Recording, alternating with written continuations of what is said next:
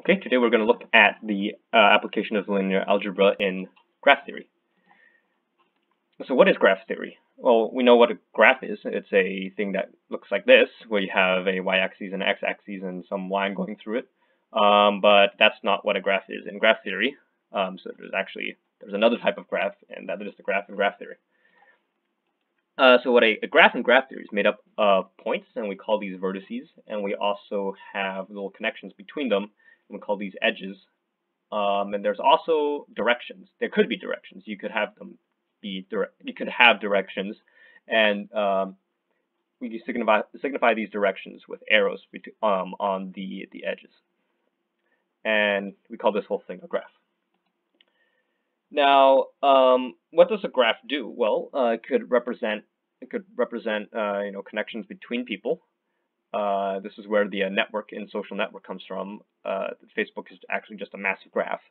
It could also represent the flights between cities, and if you have directions, it could also represent the international trade, because goods may get traded one way but won't get traded the other way. So now we look at this graph, and let's see how linear algebra fits into it. So from this graph, we can write a matrix, this matrix M, I'll call it M, where the rows, or each row is its own vertex, and then each column is also its own vertex, and you can go from one vertex to another vertex by looking at the rows and the columns. For example, if I wanted to go from if we look at P1 and P3, you can see that there's two arrows between them, which means that you can go bidirectional, which means that if you want to go from P1 to P3, you can do that because we have a 1 here, and you can do that, and that's what also the graph says. And if you want to go from P3 to P1, that's also fine because the graph says you can, and correspondingly the matrix has a 1. Now, if you want to go from P4 to P2, you can do that because there's an arrow there, and you can go that direction, and correspondingly the matrix says so as well with a 1. But you cannot go back from P2.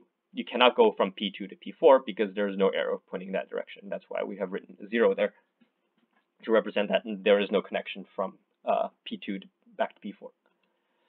You can also have vertices that are connected to themselves, and this is what I've drawn in here for P4.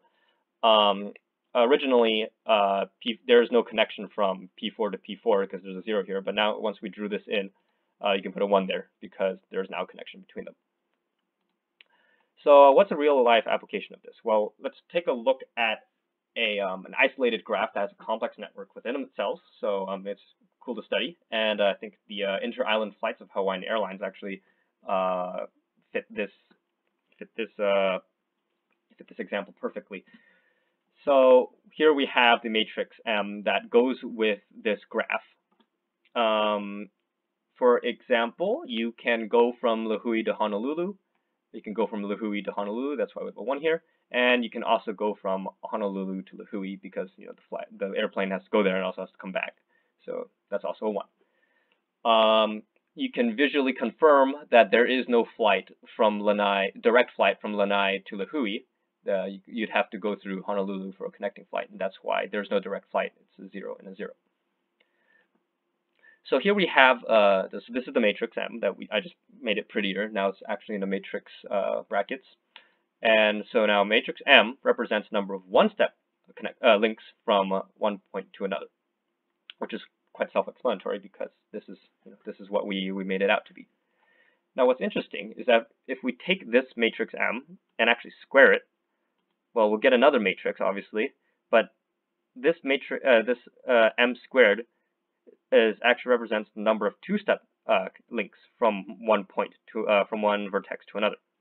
And we can extrapolate that to say that matrix M to the n represents the number of n-step links from one point to another. So let's go back to this. Here we have the M squared matrix, and let's have our graph again. And we can see that before there was no direct flight from Lanai to Lihue. but now we see in our graph that there's actually you can still get there through a connecting flight because this is m squared. And we can visually confirm that. You have from Lanai to Honolulu and then Honolulu to Lahui. So this is a two-step connection, and we know this because this is from the m squared graph. Now let's switch gears a bit, and we're going to introduce a topic called the clique. And a clique is a group of people that are very connected amongst themselves, and they communicate amongst themselves. This is just English language definition. So we look at this graph here, and we want to decide if these are in a clique. And what a clique in graph theory means is that there's at least three vertices where there are bidirectional connections going between them. So we make the matrix M for this graph, and I'm just going to do something silly here. I'm going to cube it, and when we cube it, we find out that there's actually we look at the diagonals, and you see that it's all zeros. And because since it's all zeros, we can conclude that there are no cliques in this graph. Now, why does this work? This seems like I just made it up, but we can think about this for a moment using the theorems and the concepts that we just learned. We know that the non-zero diagonals of matrix M cubed signify that the point is involved in a clique. And we also know that matrix M to the n represents number of n-step paths from a point to another. So if we mash these two together, we find out that actually the diagonals of M3 represent the number of ways to get back to the same place in 3 steps. Now, this is very important for the clique because imagine that you have a group of 3 very close friends. If you tell some news to one of your friends, then you should expect your other friend to ask you about it, pretty soon. And you would expect this because, well, your 2 friends also communicate with each other. So here your message took 3 steps to get back to you. It took at least 3 steps to get back to you, and that means that it is in a clique, and because these, your 3 friends communicate with each other. So now let's do this again for our matrix M of the flight map of the Hawaii Inter-Islands flights. So we take that matrix, we cube it, and you get this quite messy matrix, but that's okay because we only care about the diagonals. So we go here and we look at the diagonals, or actually first, let's look at this diagonal. So we see that to go from Hilo and then back to Hilo in 3 steps, there are 2 possible ways to do that because we know this because this is M3, and M3 is saying that there's 2 possible ways to do that, and we can visually confirm that. First, from Hilo to Honolulu, Honolulu to Kahului, and then Kahului back to Hilo, and that's 3 steps. That's one of them. And then you can also go the reverse direction. That's also 3 steps, and that's the other one. So those are your two 3-step ways to get from Hilo back to Hilo. Now we can look at the rest of the diagonals, and we can see that since all of those diagonals are greater than 0, all of these airports are involved in a clique. And this makes sense because all the airports should be involved in a clique, because if they aren't, that means there aren't very, not a very connected airport, which means that they're all very isolated, which we know is not true because you can visually confirm that on our map.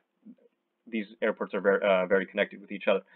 But there's 2 airports that stand out, and that's Honolulu and Kahului. And that's because they have these numbers that are very high compared to the rest of the diagonals. And what this means that there's a lot of different ways to go from these airports back to that airport in 3 steps.